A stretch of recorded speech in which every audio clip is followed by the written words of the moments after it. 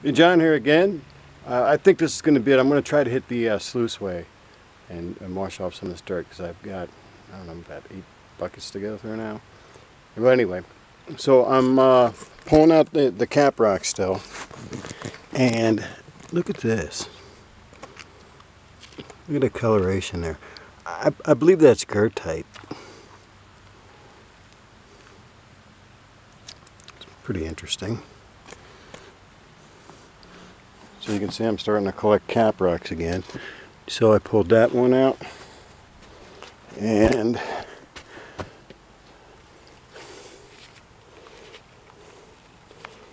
just got this one. It's got some stuff on the side there. And then this one.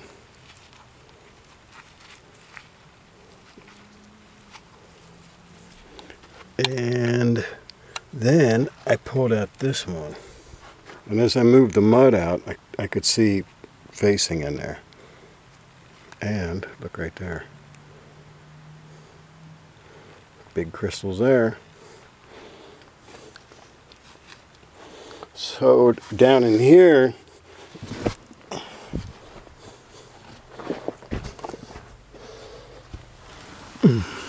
I have this one ready to come out, and you can see the plastic back there. I pretty much ran out of room without opening this up. I can still backtrack and go a little bit deeper, but I'm going to have to haul all this out here to go further. Fortunately, I've got a lot of video stored up of some cool stuff. I'll try it.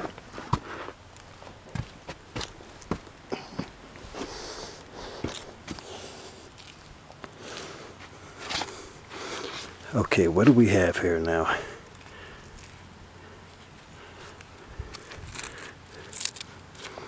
Here's where that Hiddenite was up against, I believe.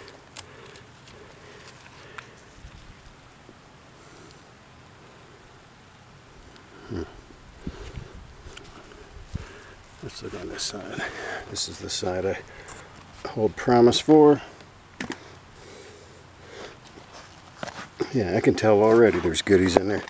Check out right here. And then right there.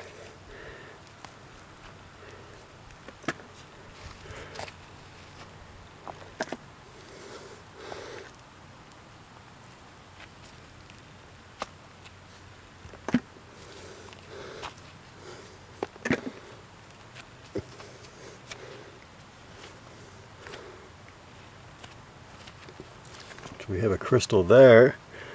Looks like we got a good size one right there. And right here.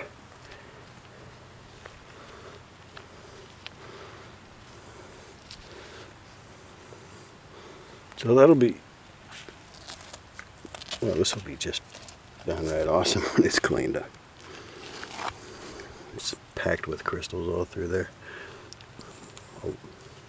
Not just a skinny path, this looks like the whole back side of its crystals. There's still a lot of dirt that needs to be removed. Yep, there's another one down in there. And in there. Alright. Guess we can go peek one more time, see if anything else fell down.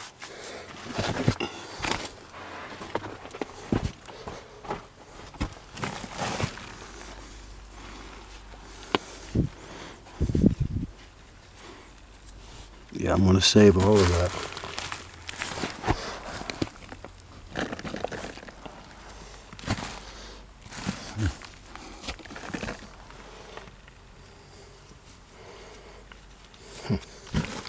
All right, well, it looks like I got all the larger pieces out, and you can see that this looks like a pool lining or maybe another tarp is back in there. So all of this is going to have to come out, and that's going to take some time. And here's another crystal. All right, well, that's it for now.